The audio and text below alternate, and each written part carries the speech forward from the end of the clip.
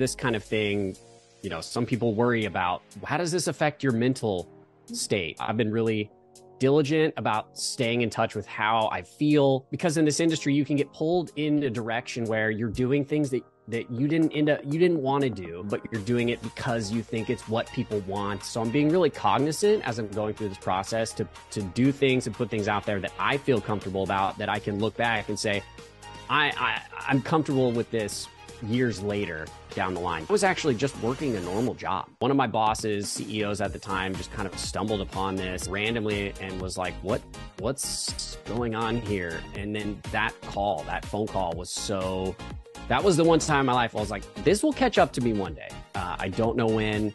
And that's the scariest part, is that like when that stuff gets leaked, when that stuff gets out there, you're always just kind of scared that like, oh my God, this could come out at any time. And what happens when it does? Luckily, it didn't cost me my job. They were very understanding of the fact that, like, look, I was a former child celebrity. There are things that come along with that. And so they were very, very understanding of that process. So I didn't end up losing my job. I was very thankful. But boy, it's still weird.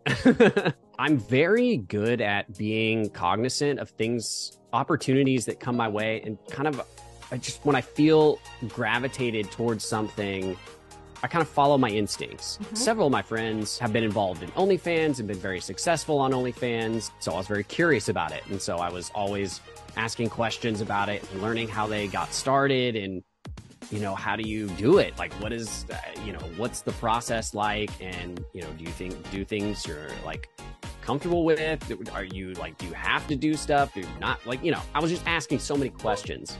But I was kind of following what my fans were kind of telling me and the feedback I was getting. Because obviously I'd been building, following on social media, the horrible things that happened of my stuff leaking and my personal life being put out there. The flip side of that coin was I was getting a lot of fans of that kind of content that were following my social media pages.